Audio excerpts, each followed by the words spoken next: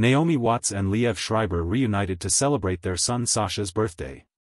The former couple shared heartfelt messages and photos on social media, showcasing their love and pride for their son.